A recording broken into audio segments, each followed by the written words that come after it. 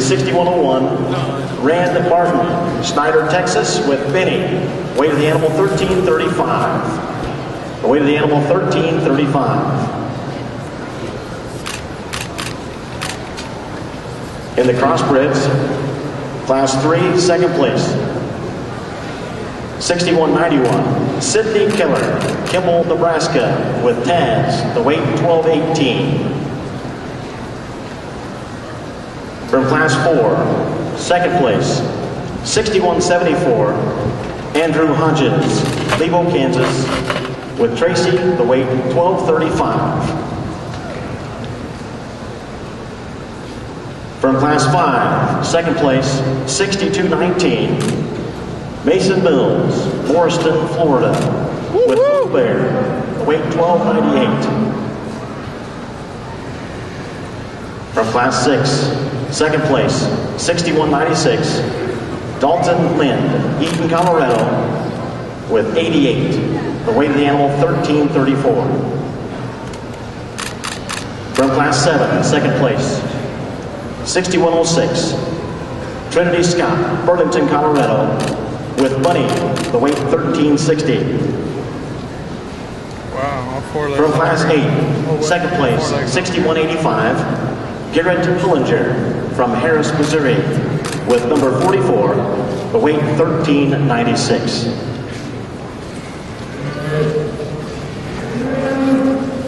From Class 9, second place, Colton Shaw, Canyon, Texas, with number 7, the weight 1430. From Class 10, second place, 6080, Tyler Camlin, Holyoke, Colorado, with Bob, the weight 1460. And finally from Class 11, second place, 6233, Megan Schroeder, Wiesner, Nebraska, with Skipper, the weight 1518. Next in the ring, we'll bring in our champion and first place animals from the classes. Your champion British breed, 6097. That's Casey Blank, Slayton, Texas, with Fresh Money, the weight 1395.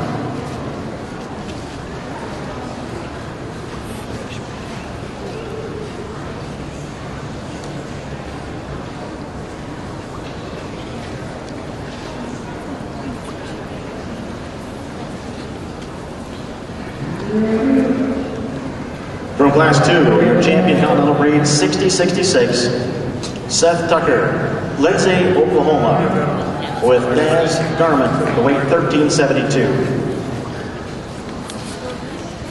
Crossbred, Class 3, first place, 6115, Cooper Bailey, Creston, Iowa, with Ray, the weight 1220 pounds. Class 4, first place, 6894, Dalton Shanks, Colfax, Iowa, with Junior, the weight 1255.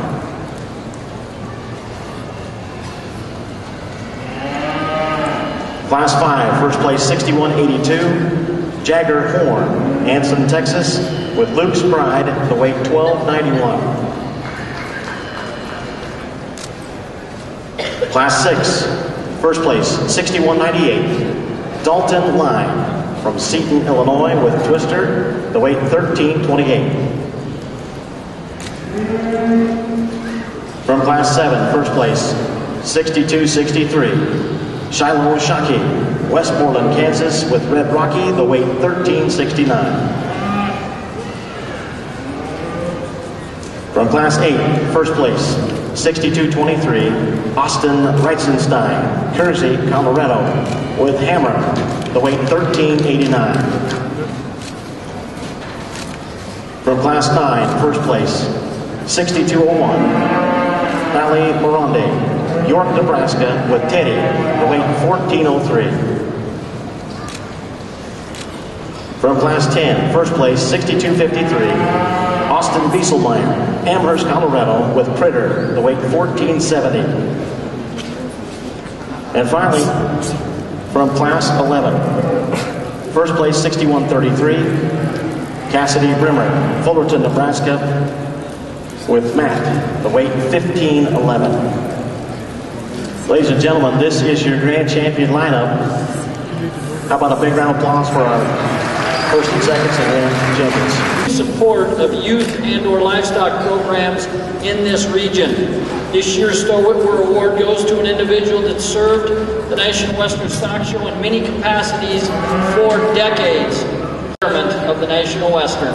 Always a champion, striving for fair competition in the livestock area, especially.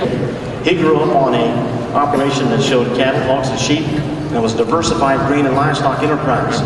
Currently, he's the professor at Western Illinois University. I guess I do the short straw, and we'll go first this evening on the judges' behalf.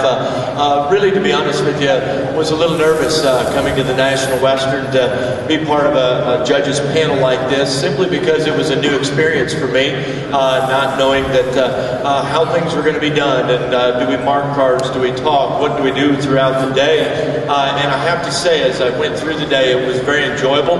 I sure thought things worked well, and you know, on behalf of the judges, I guess I'm one that embraces a little variety, and when you looked at that board today, maybe each class wasn't blanketed 3 for 3, 1 through 10, or 1 through 11, and you could look at that one of two ways. You could say, well, one or two guys were smarter than the other one, or you could simply say good livestock come in different shapes and sizes, and different people have different ideas of where we want to set. What's the ultimate goal? We want to put the most mass, the most muscle, and the most beastly looking body cavity on one that moves like a marathon runner, and one that looks like a, basically, for lack of better terminology, a supermodel from a profile. We want the intangibles that are so hard to find. They're hard to breed. They're rare finds and gems. And as a livestock feeder in a family that shows some livestock, when you are an owner of one of those individuals, it's great pride for the family, great pride for the breeder that we can bring livestock of that caliber to a national show. I expected the quality to be good within each class. I guess I didn't realize it would be quite as deep in some of the classes as what it was. You get into some of our middle heater weights there. There were cattle 6 and 7 deep that were absolutely impeccably presented. You could tell the effort that was put in by the families was tremendous. And from my standpoint, I understand how much effort it takes to get something to a final drive. And so the decisions that we make as judges, I take them very seriously. And I want to make sure when I get in the plane tomorrow and fly home, if nothing else, I'm satisfied with how the livestock were sorted. I'm satisfied with how the livestock were described to you. And if you have differences of opinion, that is why we show livestock. I know I can speak on behalf of the other two judges as we visited over lunch. We are all very comfortable with what we did. I think we all three had an excellent day. To the Ryman family, I think the sponsorship award for the champion steer, had the opportunity to know Nick, and I always love my conversations with him because for those that know me, I have a moderately short attention span. You know, parts of today got to me a little bit because some of these processes took a little long for me, and I tend to be one that likes to move at a pretty quick pace.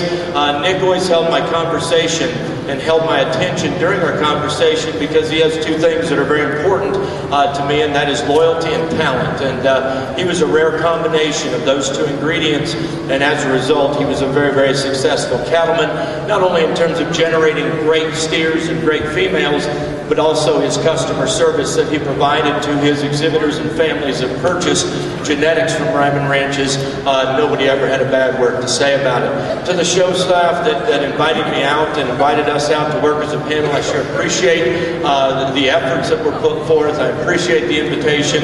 It sure wasn't taken lightly from my standpoint. Last but not least, it's a great honor to hit this green turf tonight.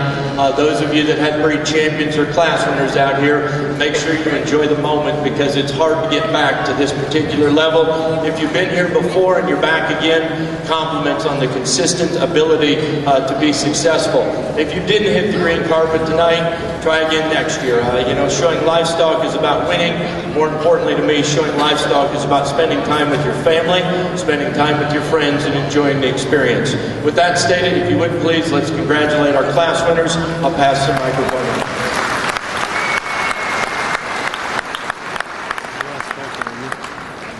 Once again, a great speech, and to me, being able to work with these side by side with these two gentlemen here has been a great day. It's been a wonderful day. The cattle, like I said, have just been incredible. Each particular class, I think, come with just a lot of quality all the way down through there. And like Dr. Mark said to me, when he was speaking here, that you can look at that different ways, but I think when you look at that and the different caliber of cattle and the high quality that there is, I wouldn't expect it to be the same. But when we look at the National Western, I mean, I'm going to be straight up. I think when I showed up at the office, these two guys were looking at me like, "What are you doing here?" But anyway, so it was like I didn't get the call till late. It was.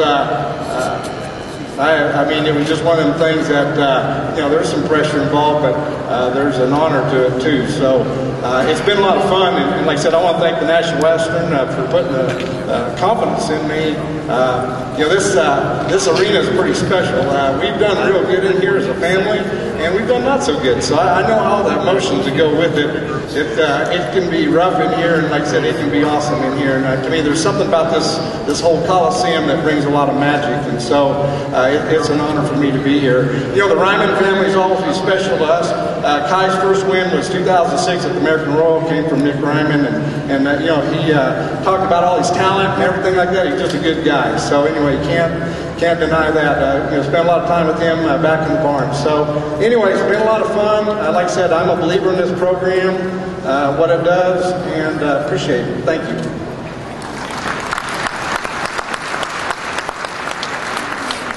Well, I'll echo many of the same comments. First of all, I'd like to thank the National Western for the opportunity to be out here. What a privilege. Thoroughly enjoyed the opportunity last year, and this year I was looking forward to it all along, and great set of guys to be out here and to sort with. And even though we didn't place every class the same, I think we saw everything the same, and have the utmost respect for Dr. Hogue and Kurt Stillwell, both just tremendous evaluators of livestock. Ring girls out here helping as well. Awesome ring help sure makes a show go along, and that is pretty darn important when you're out here to keep things rolling. We're not going to go back through and talk about these cattle. I thought it was a heck of a set of steers. There's several good cattle out here, and often, in the different circles I'm in, sometimes I've been challenged on, what is the real value of this? And I think we all know what the value is. It's about our young people and about these kids, and it's about the relationships and the contacts that you make. And without a doubt, youth livestock exhibition has had the single largest impact on my life, no question. And I hope that many of you can say the same as you go on, whether you stay in the livestock industry or not. I hope you can look back and if you haven't already, thank your parents for allowing you the opportunity to participate in this activity. And I think the cattle are good. We talk about, well, where does this fit in the industry? And the cattle industry's obviously been pretty good lately here, and we've seen some changes in the industry. And there's scuttle about weights and where do we need to be. There's no question cattle weights are going higher, and I think that's a good thing. That's what the industry's doing. You've seen it out here today. There's some heavy cattle out here, but some of these heavy cattle are pretty darn good as well. Even when we get all the way to the final classes, I think we had great cattle. I know we've talked long enough.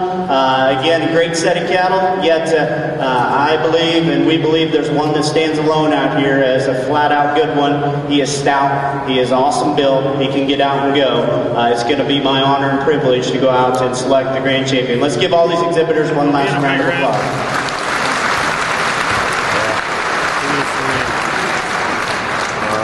He will.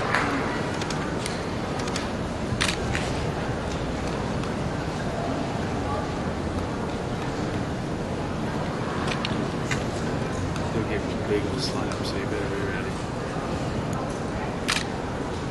There it is.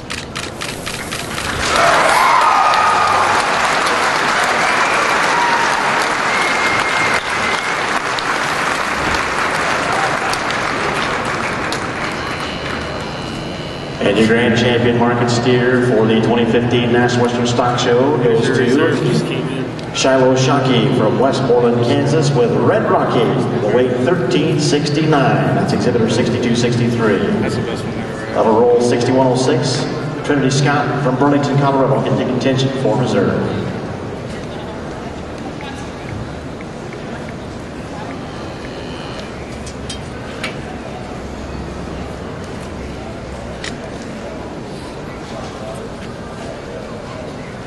And it looks like the honor's going to go to Kirk Steerwald. There it is.